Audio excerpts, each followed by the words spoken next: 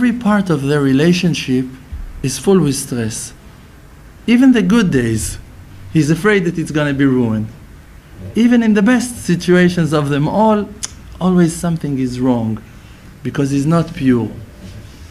The man is worried because of his sin. Edag mechatati. He's afraid from his sins, from his avonot. Because that he's not clean, so he still always have stress. But now he said, Baruch Hashem, we don't have that problem anymore.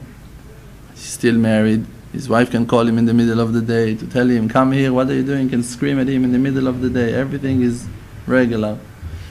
What changed? He's peaceful and quiet changed. And it's a salvation. It's a Geulat Israel. This is the salvation. That you're free from all lusts and desires. You're a free man. You're not longer a slave of all of your lusts and desires.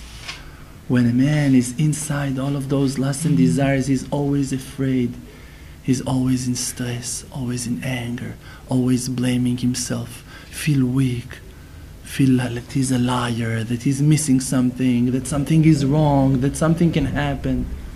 Because he's a sinner, because he's not clean. He haven't completed his tshuva yet.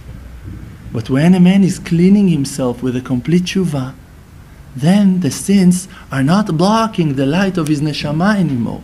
And then he sees that he just wants Hashem. He sees his neshama. And he's not longer afraid what I'm going to do, where I'm going to have money. He doesn't care. He knows that he wants Hashem, and this is what that counts. I'm going to eat, I'm not going to eat, I'm not going to sleep, I'm not going to sleep.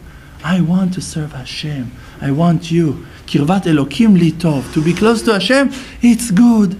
It's good. I feel good. I'm close to Hashem. I feel good. I have one shoe, one sock, and a hole on the thumb, but I don't care. I'm with Hashem. I feel good. V'anochi esmach b'Hashem. I'm happy with Hashem. That Hashem is here. It's just a temporary world, that in this world, in this period of time, we have a mission. What's the mission? The mission is only not to forget the Creator, to remember that it's all Him, never to fall in the trap of all of those coverings, of all of those husks.